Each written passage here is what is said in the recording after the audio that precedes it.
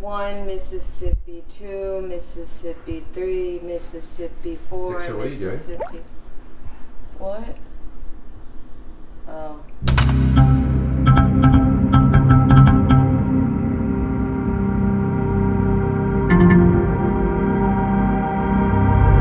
Hey Pod Squad, welcome back. I'm Diksha, third-year podiatric medical student, and if you watched my last video on my experiences during our general surgery rotation, you'll know I've been waiting to release this video, which is about tips and tricks, just plain advice on how to handle the general surgery rotation. There's a lot of stuff that no matter how much I'll tell you right now, probably not gonna get until you're there yourself, but I'll do my best to help prepare all of you. First things first, you want to make sure you get to the OR before the first cases, okay? So I'm not sure if it's like this everywhere. For us at the hospital that we were at, we had to get there by 7:30 because the cases start at 7:30. Now what I mean by that is we had to make sure that we got there by 7. Why? Because you have to put your scrubs on. There's this really cool machine in the locker rooms. It's a really cool dispensing machine that you get your scrubs from, and these are fresh, clean scrubs, and they have your size ready, at least at the hospital that we were at. You get your own locker, you choose a locker, throw in your stuff, and if I were you, I would do my best to probably not even take my phone. I know people do. There were times where I had my flashlight turn on while I was in the surgery. You might not want that. You can come back in, come out whenever you want between surgeries. So just leave all of your belongings in the locker and you're changing into these scrubs and you want to get a bouffant on. Now, I learned later on that there are some surgeries that require heavy duty sterility gear. So that's why I just started doing as much as I could to prepare myself. So what I would do was I'd wear a bouffant first to take all my hair and put it in the back after I tied my hair back. And then I put on a dark blue hood on top of that. And I would tie it tightly so that it would cover my bouffant. My bouffant would still show, right? But I'd pull my bouffant underneath so that it covered all of my sideburns and any baby hairs that were sticking out. And then I put the blue hood over. Some nurses suggested that you could take hairspray or gel or something and just gel your hair down, and that helps a lot to make sure you're really maintaining sterility. You also want to ensure that you have your mask. Now this is a little iffy. I really struggled with this because during the time of COVID, it's hard to remember that yes, you're wearing a mask outside and you might just want to walk straight into the OR room with that old mask. Don't do that because of course you're breaking sterility already at that point. You want to put on a fresh new mask for the OR, and there's specific masks, right? Surgical grade masks. I really like the ones that had the face shield attached because that was just 2-in-1. Otherwise, if you just have the other masks that attach in this area of your lower face, then you can have goggles that you could place on top. And then before you scrub down, you want to roll up your sleeves, because if you don't do that, then there's a chance that while you're washing yourself, the sleeves will come down and you will just recontaminate yourself at that point, right? You want to do that first and foremost before you go to the sink and you wash your hand. Now, when you're actually scrubbing, you want to get some sort of solution in the package that they have ready for you, okay? So once you open it, you have nail picks ready, so you pick through your nails because a lot of material could have just collected up in your nails that you may have not even known about, right? You want to do that. Oh, and now that we're on nails, I just want to point out, make sure your nails are short. What I have right now is probably not appropriate, even though it looks short to you. They're short enough so that when you put your gloves on, there's no chance that you'll rip through. So after you've picked out your nails, you use the sponge and you wet it and you activate it. So you want to clean your hands, each surface of your fingers and your palms and the back of your hand dorsally. You want to scrub those for 10 seconds each. So by that, I mean 10 seconds medially, 10 seconds laterally, and then you do that for each finger. And then you do that with your entire hand. Do that with the rough side of the sponge, and then For the spongy part, you wipe down you scrub down your hand dorsally, because dorsally your hand is more sensitive. You do the same upwards, 10 seconds for each surface, each side, up to your elbow. Again, make sure your sleeve was not in the way in this entire process, or else you've contaminated yourself. Once you're done, you then go ahead and you do a kind of swimming type of technique to ensure that you're rinsing off all of the solution. And each time you're doing it, you make sure your arm and your hand are not dropping down. The water from here can drop downwards and contaminate yourself. You do that about 3 times. Say you're scrubbing in immediately right after that. You go up and you get your hand towels with your arms still in this position. Get your hand towels out. And after you've scrubbed,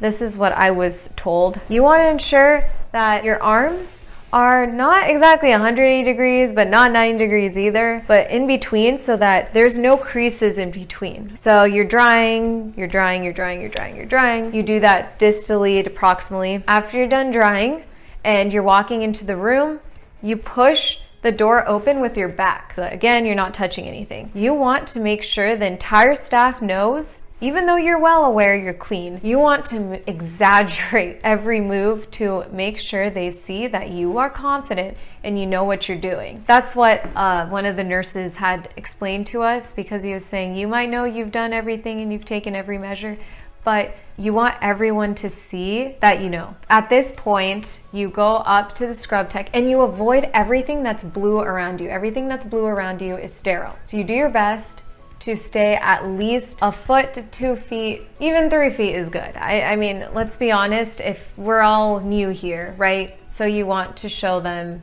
that you do respect that everyone's nervous that you're in the room now.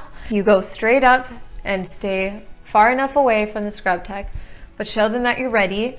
And before this point, you should have already given them your gloves. You want a blue one and a white one. It might not be the same exact colors. What you want to do is you want to make sure that they're half a size apart.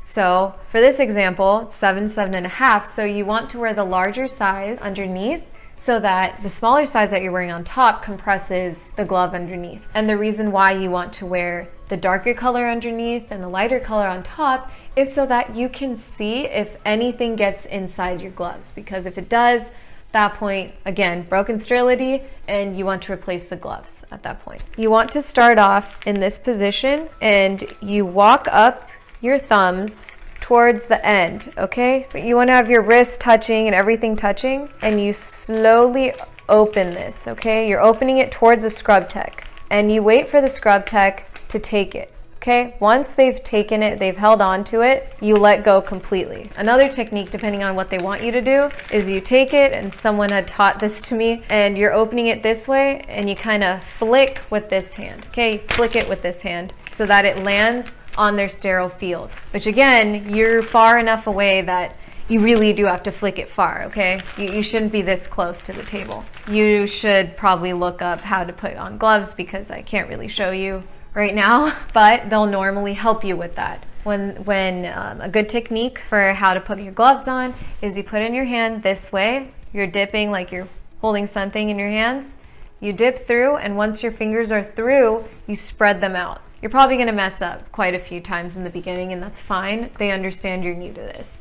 And then whenever you're going for the next glove, make sure you're helping the scrub tech by holding the glove on the bottom of that, if you understand what I'm saying. Hold the outside layer of the glove and pull it out to help them help you put your other hand in. Before you even put the gloves on, you want to put your gown on. Your gown should be your size. So since I'm a little shorter, I'm 5'2", I went for the large size. The way you do it is kind of like you have your arms in 90-degree position, put your arms in this fashion, okay? You don't want to dip down, because here's a secret, okay? Maybe not that big of a secret, but pretty much between your clavicle and your belly button, this area is sterile. Only this area. You don't want to go anywhere outside of this area once you're in the OR room. You pull out this way, okay? And then you try to wiggle your fingers around to get the white portion down. If it doesn't go down, you don't reach out and do it yourself. You just have your arms out, and the scrub tech will help you pull them down. And then after that, someone who has not yet scrubbed down themselves and are still not sterile, they will tie you from the back, because guess what? You're not sterile. You're in your back. Your back's not sterile. So there's a Velcro in the back that they'll help stick together for you, and they'll tie you below. And then after that, you'll turn around and they'll hold. There's going to be a color, okay? It's going to be like around your waist. There'll be 2 ties, okay? You take the tie on your left and you pull it out, and then you hold the tab with the thread on this side, the side that's closer to you, because there's going to be 2 colors on there. You hold the side that's closer to you. The person who's helping you will hold it from the other side, and then you turn clockwise. And they'll rip out the card after you've turned clockwise, and this entire time you're holding on to the string that's on your left. Okay, don't drop that, because once you drop that, you have to do this entire process again, and it sucks. You have that and you're holding on to it, and then you tie yourself. Keep your arms however you want, but probably the best way is, we were taught maybe something like this, or you can hold your scrubs like this. You can just, my favorite is really just the wrist. You go directly to the OR table. You help out with draping at that point, if you're able to. I know in the beginning, I don't think I helped with draping too much in the beginning. It's because I didn't know what I was doing, but you'll learn just by observing. The more you observe, you'll learn over time. But every case needs a different kind of drape, and you'll figure out how to navigate that. And during this entire time, you might need a stool, and if you need a stool, get that ready before you even scrub in, or you could ask a nurse to get you a stool. Once you're actually there and the procedure has begun, make sure you're sticking to the table like glue, okay? Don't move anywhere else, whatever you do. Say a tool is slipping, don't reach for the tool. If you reach for the tool, it's over. You have to go out and scrub in again. Don't do it. You will bother everyone. And if someone's saying to retract, always watch about what's going on, and so that you could work on the spot immediately, okay? If someone's saying retract, immediately start retracting. If someone's saying to suture, suture. Hand ties, hand tie. Just have everything ready in your head and go over it beforehand. That's why you also want to practice outside of the cases. If you have something like this that our school gave us, practice your suturing, okay? And maybe we'll link some things below, some videos of the common procedures that you're told to do. That's something you want to know, and you also want to practice your hand ties. So that means single hand ties, double hand ties. You want to practice both of those at home as well.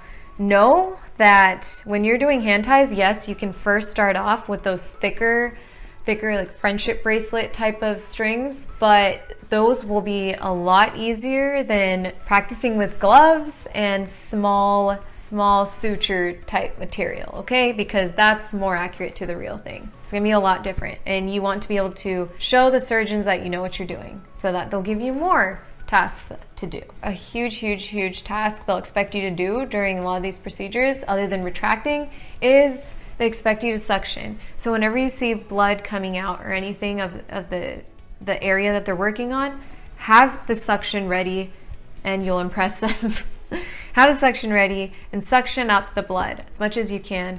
And also, if they're using a Bovie and you see the smoke coming up, you can also lightly have the suction kind of waving over the area that they're working on in their workspace, but not right in front of the surgeon's eyes, so they can't even see anything, right? You want to make sure you're to the side, but getting all of that extra smoke so no one's inhaling it, it's not getting in anyone's way. Those are the 2 biggest things that you'll probably be doing during this time. You also want to help with lap sponges. So if you see they're suturing and your job is to snip, you want to dab the areas with the lap sponges as much as you can. When you help them cut towards the end with the sutures, you want to cut towards the tip of the scissors, okay? So say the threads, the sutures right here, you want to cut like this. Not like this, but like this. But that's the best way to do it. And when you're snipping, you snip at a slight angle.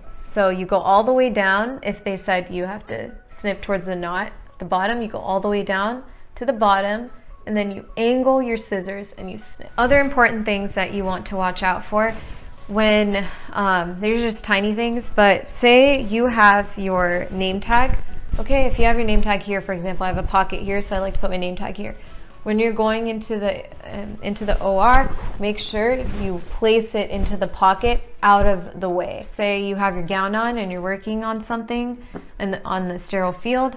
Say it pops out. Just if it might pop out and somehow fall out of your gown, sounds impossible, but I don't know. They just say that you want to have it tucked away just in case. For your ties and your pants, just tuck that away as well, so none of that is sticking out. If you ever want to shift around the OR table, remember that your back isn't sterile, right? So say the surgeon wanted to switch spots with you. You would go around like this. So if that makes any sense, basically you're rolling off their back, okay? Your backs are rolling off each other. Another random tidbit that I wanted to talk about is make sure you're always helping the nurses with whatever they need. You want to be one of the first people that is in the room and one of the last people that's in the room. So even after the surgeon's left after the procedure, you should be there with warm blankets ready for the patient. You should be there to help move the patient. You should help them remove anything that's on the patient, maybe put back their socks on, anything like that. Maybe even bring the gurney over if the gurney hasn't been brought over by the nurses yet. Those little things make a huge difference. And then also, before any of the surgeries, for example, you're interested in one surgery that you saw on the board, then you go over to the PACU and you're waiting, right? You're waiting for the surgeon. Once you see the surgeon, you have to first of all introduce yourself and tell them, for example, for podiatry, I'm a third-year podiatric medical student. I'm Diksha. And then I would ask, okay, so am I allowed to observe or am I allowed to scrub in? Make sure you ask specifically one or the other, because those are two different things, and that'll help you because, you know, they make the calls, so you just want to follow protocol. Yeah, so I'm sorry that you had to sit through all of that. I know it was long, but I wanted to make sure that you all are getting off to a better start than I did when we were in our rotation. I wish I had something like this out there. And so I wanted to give back because I had a really nice resident who guided us through all of this as much as she could when she saw what was going on. So I hope the best for all of you, and please stay tuned because we'll have some other great and hopefully shorter videos out for you, but still detailed. Wait a second, I have a few more things I wanted to say, and I just remembered because this is our last day at the OR, and let me pop some quick tips. So first of all, make sure that when you walk into the room, first thing you do before you've even scrubbed down or anything is, after you put your name on the board and everything, and the surgeons and all the more important people are coming around and putting on their gowns and their gloves, you need to help. You need to tie their tops. There's going to be Velcro on the back. Put the Velcro on and then tie them below in the back. Also, you want to, after every surgery, switch out your masks because it's no longer sterile after that one surgery. Make sure, once again, put your name on the board.